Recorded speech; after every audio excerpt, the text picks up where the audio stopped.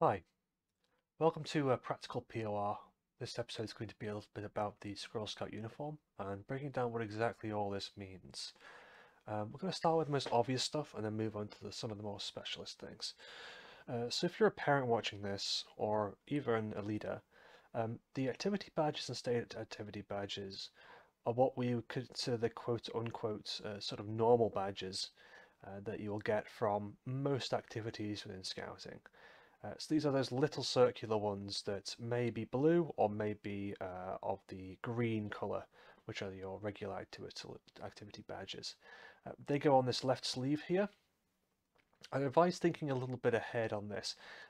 Chances are the Squirrel Scout uniform is going to be a little bit smaller than the other sectional uniforms, and if they are a particularly good Squirrel Scout, they may end up with a large number of badges, perhaps 20 or so. So you may want to think about whether you want to have space for 3 rows going down or 2, depending on how much space you think there might be. Moving on, we have the next most important ones, which I'd say would probably be these ones right here, the Challenge Awards.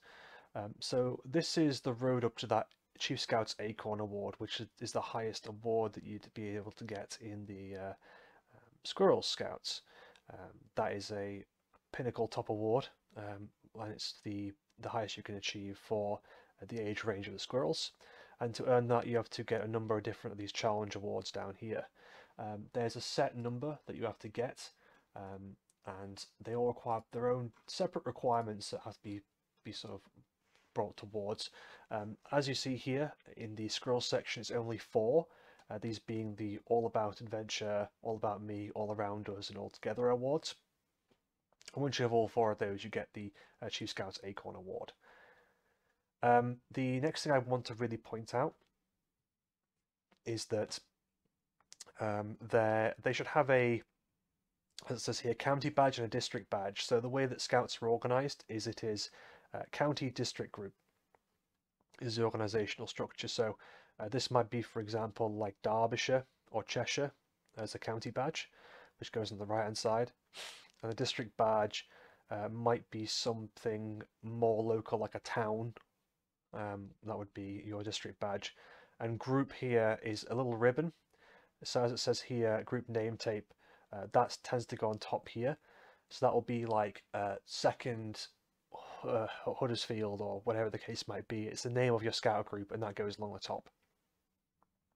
If you're missing any of these badges, contact your Squirrel Scout leaders and they'll be able to provide you with some, as every scout has this kind of identifying set on their right arm so that we know exactly which Squirrel Scouts come from where in bigger events and in big group meetings. It says group badge here as well. That's separate to the group name tape. You may be a part of a group that has some particular tradition with a special scout badge that is only given to that group as an identifier. A lot of the time it's worn on the necker, which is this piece of clothing here that goes around the neck and is secured by this, which is called a woggle.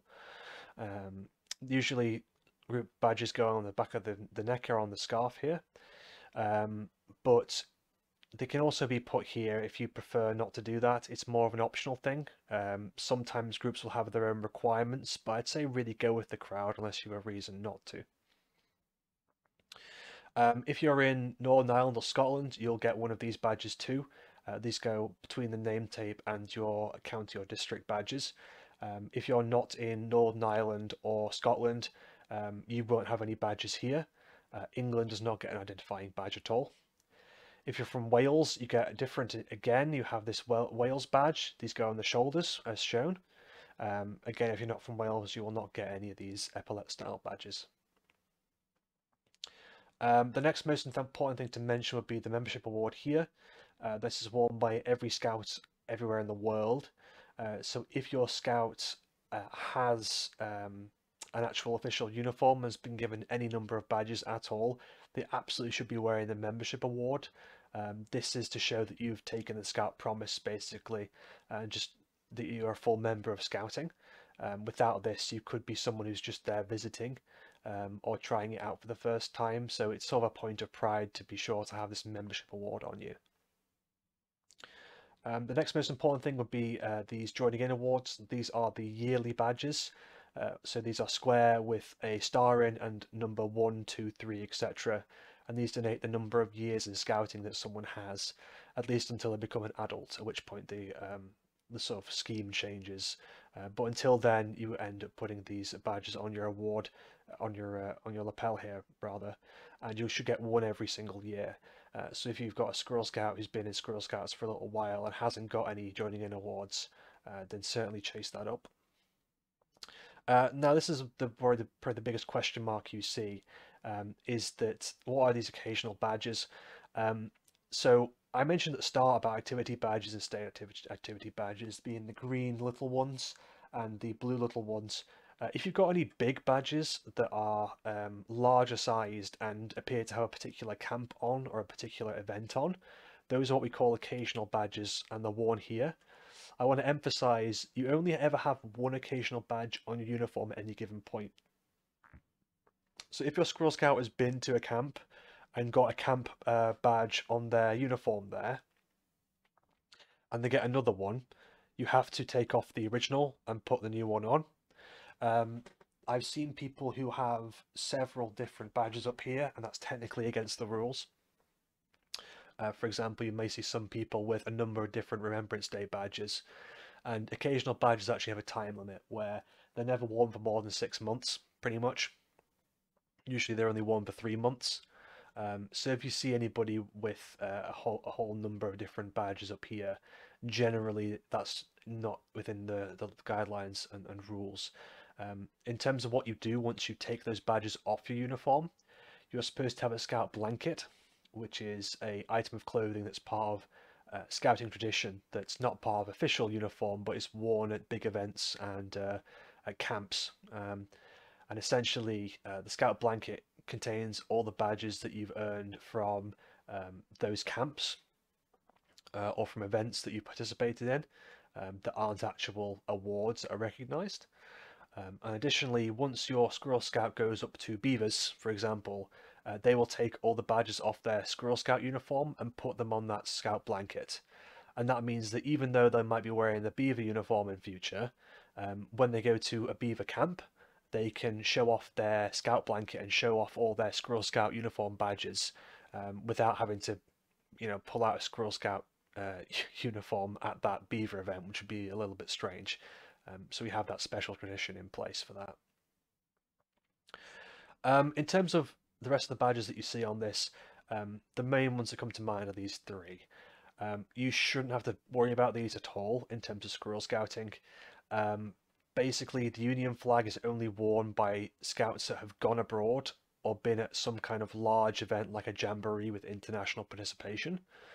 The chances of your Squirrel Scout actually being and having gone to a jamboree are very small, given that it requires international sort of participation and things like that. So don't worry too much about the Union flag.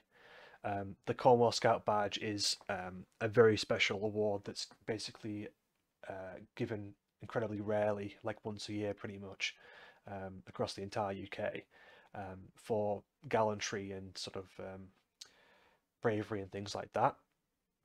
And as you'll see here as well, there's similar ones here in terms of gallantry, meritorious conduct, Chief Scout's personal award, Commissioner's commendation.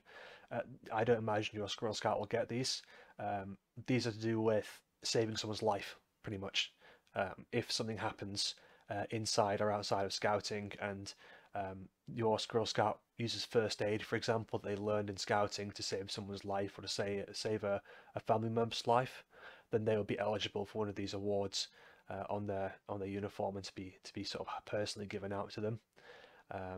So if there's anyone that they have the best shot at getting, I would say if you somehow manage to get your squirrel to earn every single both challenge award and activity badge, you may be able to ask your scout leader to ask the commissioner for a commissioner's commendation for exceptional squirrel scouting. And once you earn one of these awards, they stay on you forever, even into adulthood and adult leadership. So if you did earn a commissioner's commendation somehow as a squirrel, or one of these gallantry awards for saving the life of a friend or whatever, then that is an award that stays on your uniform through squirrels, beavers, etc., all the way up to the day you leave Scouts, in your 50s or 60s or whenever. So that's been a little bit of an information about the Squirrel Scout uniform. The cliff notes pretty much are most badges you'll receive from leaders will go on this arm. The larger badges that have particular events are occasional badges. You only wear the most recent one of those, the rest of them get put on a scout blanket. You should absolutely have a complete set of badges on your right arm to identify which unit your squirrel is from, because otherwise it might be difficult to tell in certain big events. You should get a joining in award for every year you're in scouting. You should absolutely have your membership award at all times. Don't worry much about these badges up here, but these ones are very important. Getting your Chief Scout Squirrel Award, Chief Scout's Acorn Award, is the highest one you can get in a Squirrel Scout section. That's everything. There's some additional things that may be good to mention in terms of if they are part of an Air Scout group or a Sea Scout group, they have special identification as well that will be going on the uniform too. But that's going to be at the discretion of you asking your leader about that. If you're not by an airfield and you're not by the sea or a lake, then I wouldn't sort of imagine that you are part of an Air Scout or Sea Scout unit. That's everything though. Have a great day. Bye bye.